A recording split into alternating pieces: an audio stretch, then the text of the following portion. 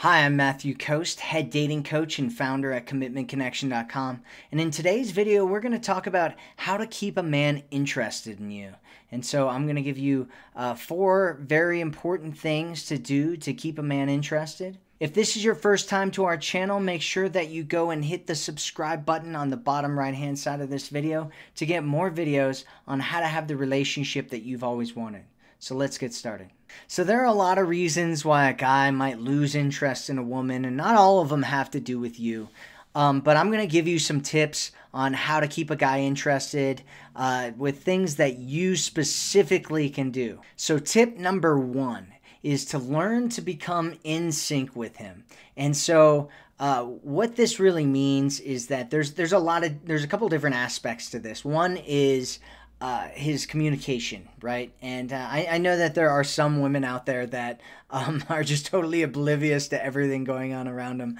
But a lot of women are very intuitive, and they kind of have this really great secret of, or this like I like to call it a superpower, this super power of being intuitive and being able to read things and understand and get subtle nuances with body language and people and stuff like that. And if you can get into a guy's subtle nuances and really start to get to understand what's going on with him, like you can just kind of feel what's going on with him, you can start to understand his language and start speaking his language, that can be a really, really powerful thing to do. There are other types of ways of being in sync too, some that we're going to talk about a little bit here in a minute. But one of them is there's this thing that this relationship coach used to teach, and I can't remember who it is anymore, but it was really, really powerful. And what you do is you kind of sync your breath with your partner, like when you're laying together or something, and you just get on the same kind of beat with each other. And that's another really, really, it seems almost like what does that do? But it's this it's a really powerful way of getting it's almost like this emotional or spiritual way of getting onto the same page with each other. Tip number 2 is to learn to enjoy some of the things that he enjoys. So a really powerful way of being able to connect with a man that a lot of women don't really get or understand is being able to just hang out with him and not even necessarily converse or talk to each other. And for a guy, this can be really, really powerful. A lot of guys really love this, and a lot of them wish that they had women that would be able to do this. So like the classic example is like going fishing with him and just hanging out there and not even talking, or watching something with him, or doing something with him, hanging out with him, and just being there with him during some type of activity or habit or thing that hobby that he has that he really loves.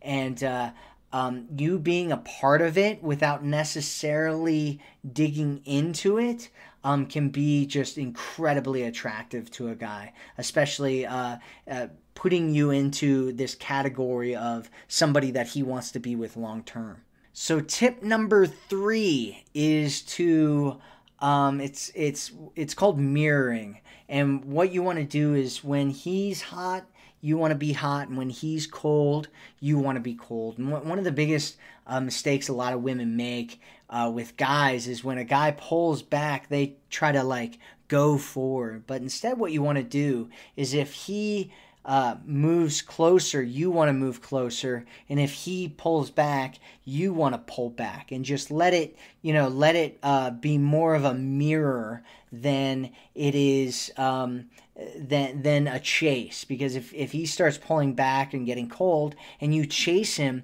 that's really unattractive. A lot of guys need independence, they need space, they need time to themselves, they need time to recharge by themselves in isolation, and you want to be able to give a man that if that's something that he needs. Tip number 4 is connecting with his family and falling in love with his family, or specifically his mom, but not becoming his mom. not trying to replace his family. What a lot of guys really want is for you to be like a part of the family and a part of, or you know, depending on the way that he sees it, maybe his friends or his family, but he wants you to be a part of that, not the replacement of that. And a lot of women try to kind of replace that, or they fall into like this mother category, and it turns out bad from there. So what you want to do is become a part, you know, learn to love his family, learn to become a part of it, but not to try to replace it. Thanks for watching this video. If you're ready to know exactly what to say and do to attract the man and the relationship you've always wanted, click on the button on the right-hand side of this video and go to our website.